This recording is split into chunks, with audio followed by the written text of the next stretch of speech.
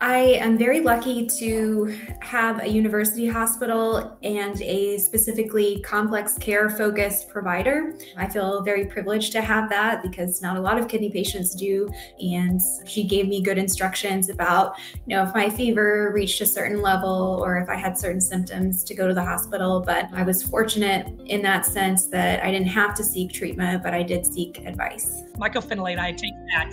And he said, just go ahead and stop that for 3 days. I've seen patients stay on that and damage their kidney, so please just get off of that for 3 days. So in my instance, it was okay for me to change my meds for those 3 days. Of course, under the care of my nephrologist, doing exactly what they said.